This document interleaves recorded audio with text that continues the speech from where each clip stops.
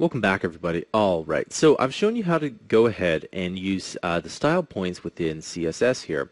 What we're going to do in this tutorial is we're going to do something similar in JavaScript. Now, I know what you're thinking. You're probably thinking that JavaScript, this is an HTML5 course. It's not a JavaScript course. But what ends up happening is that in HTML5, a lot of these languages tend to mix together. And it's best that you know a little bit of JavaScript anyway.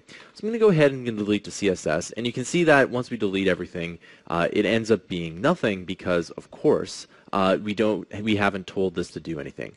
One thing we need to do is we need to give this canvas an ID. So I'm just going to type in ID. I'm going to go equals and then two quotes, and I'll just put a space. I'll close the CSS here just so that we can see it a little bit better. And what we'll do is we'll go to ID and we'll go to a canvas, just like this.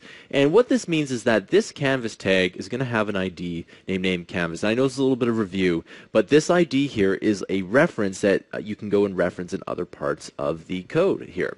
So what we'll do is we'll pull up the JavaScript here.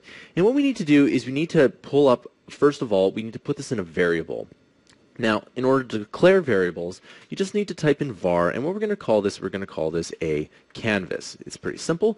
We're going to go to equals, and I should also point out at this point that in JavaScript, unlike most other languages, you can make variables into different kinds of, well, simply variables. You can make them you can make them number variables, you can make them character variables, and you can pass in a whole bunch of information to a variable. So a variable isn't a specific type until what we call initialize it. So what we need to do is we need to actually go and get this ID, and it's actually very simple. All you need to do is you need to type in document.getElementById, and the capitalization is very important at this point.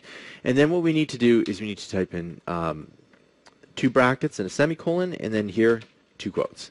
And in here, we need to just type in, we need to find out which ID we're getting, and we're going to get this one right here.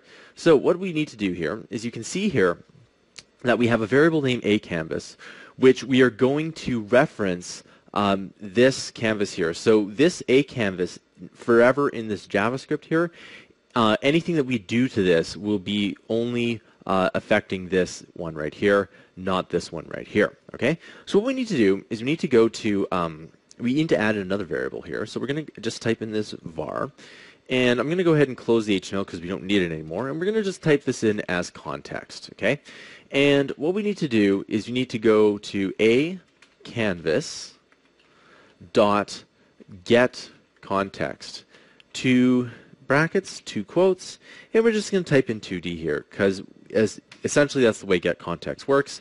You can actually add in these two quotes if you really want to, but let's just go ahead and add in the big ones for now. So the next thing we need to do is let's go ahead and go to the next line here, and we need to type in context dot fill style and make sure style is capitalized.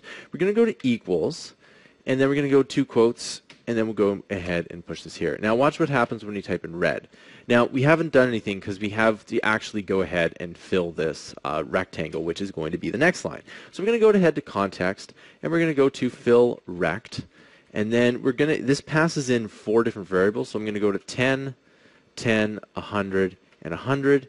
And as you can see, a red little box pulls up right there, and there we go. Okay, so that's essentially what happens is that when you can go ahead and add this and fill this canvas within JavaScript. Now, you're probably thinking, well, this is really silly. We've already learned how to do this. However, there are way more cooler things you can do with this, all right? And I'll see you guys in the next tutorial.